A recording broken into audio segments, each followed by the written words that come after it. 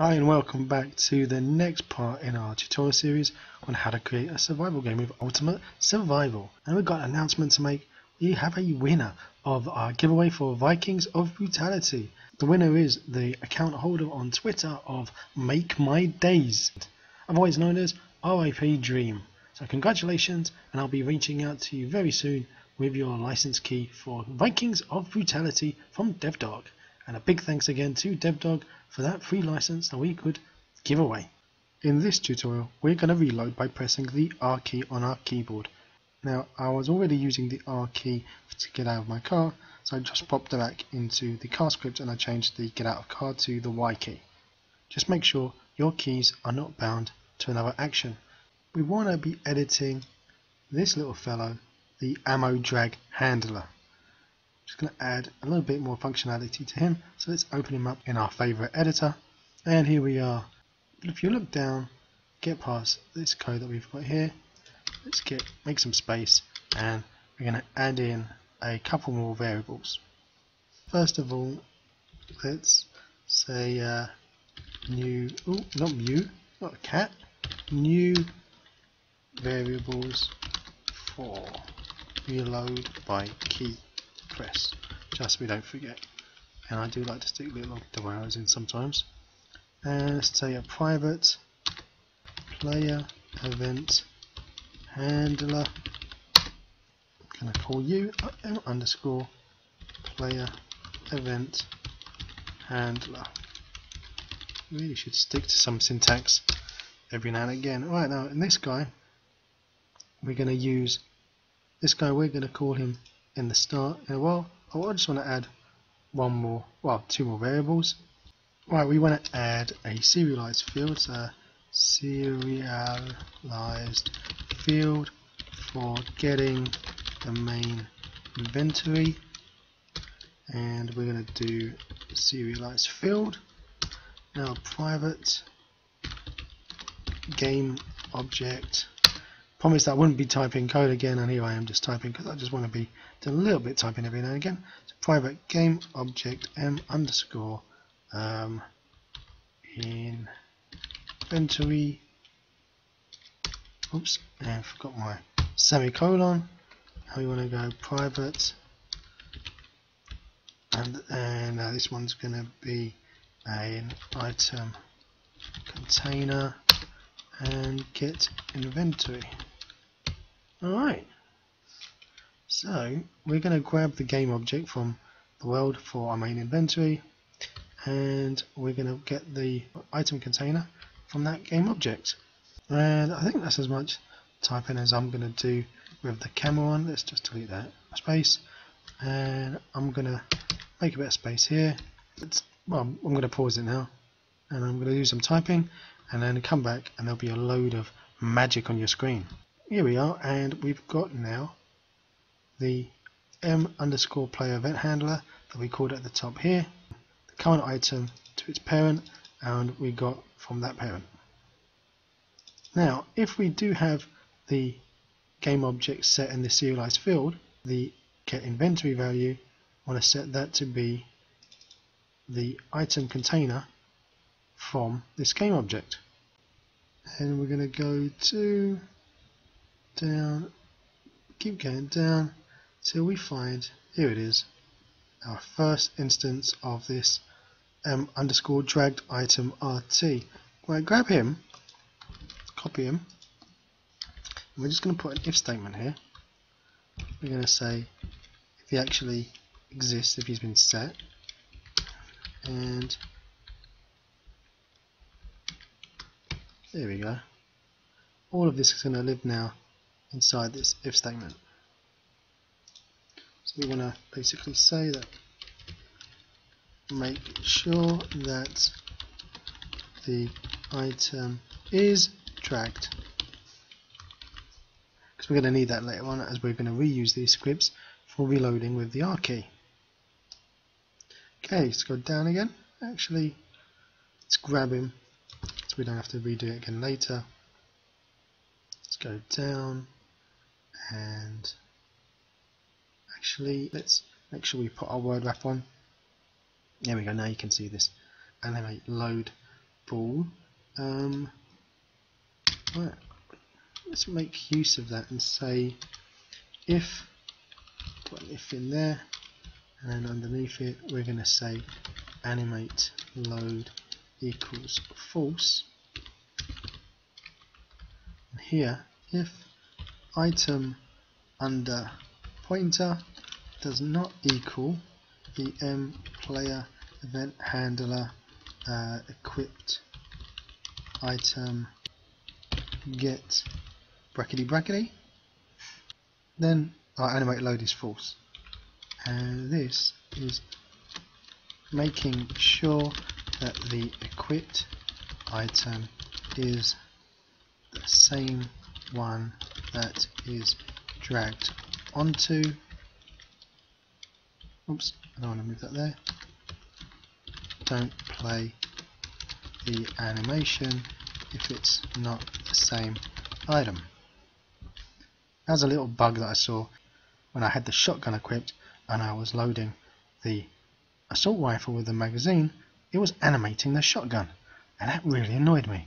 So we've been able to resolve that bug by using the player event handler equipped item. Okay, let's go down till we see again this, like we saw in the last bit at the top, and paste in, oops, our new bit of if handler or if statement, and then U down at the bottom and indent U nicely.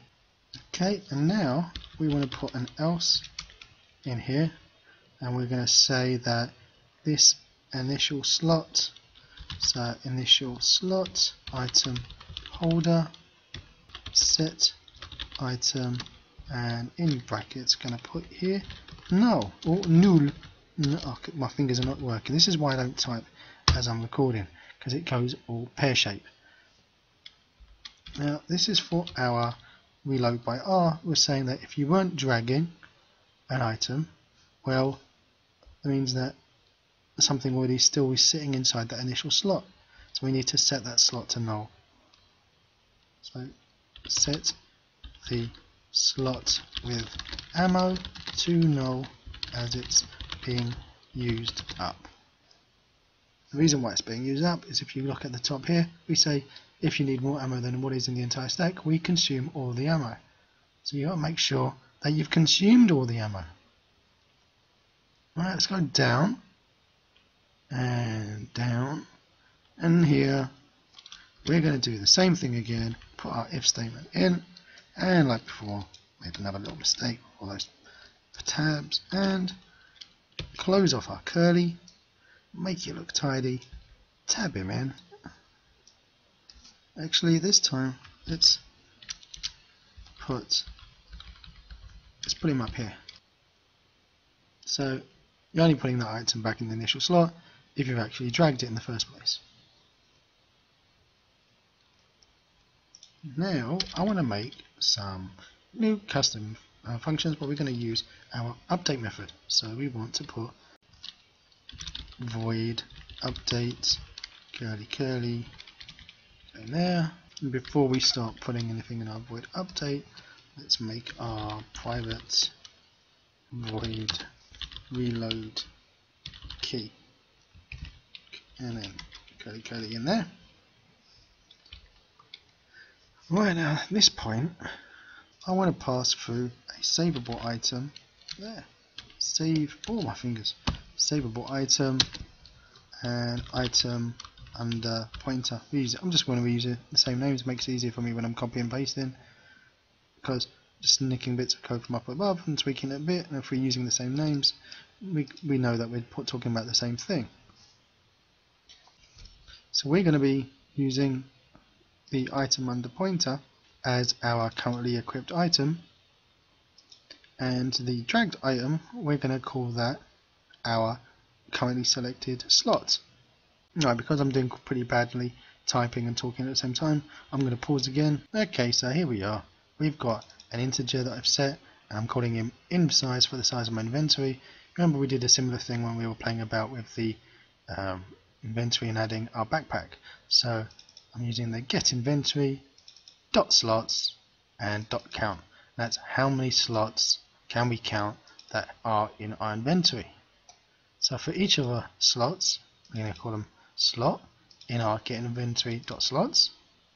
We're iterating through our inventory. We're checking that the current item in our slot and the slot.transform game object active in hierarchy. So we're making sure that we've got a current item and it's active. So now we're saying check that the item in the current slot has the same arrow type as currently equipped item. Basically I'm putting this in here so that when we're iterating through our slots, we're checking, does the item have the property ammo type? Does the item have the property is ammo? Does our currently equipped item have, and that's this thing here, item under pointer, I'm going to reference him later. Does item under pointer have ammo type?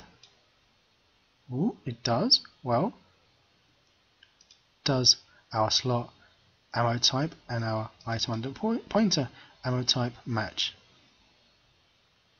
Now if it does, we're going to load our friend, the old load arrow function.